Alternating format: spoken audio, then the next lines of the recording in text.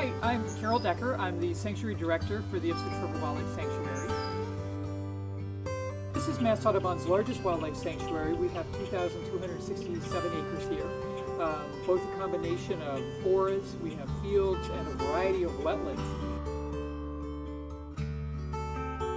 Number one, it's a place for wildlife and people.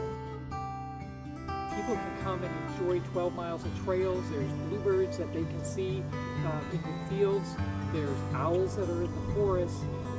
Lots of beaver activities in our wetlands. So it's a place where they can walk and just enjoy and learn about the nature.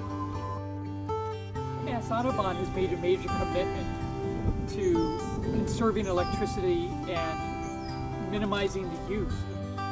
We have 60 photovoltaic panels. It's a ground mount array, and this was installed in September of 2006. It produces about 70% of our electrical needs here on this site. It's one of the main reasons why we've installed this photovoltaic unit to serve as an educational piece for our members, so they can come out and begin to understand how photovoltaics work and how it may play a piece in their lives.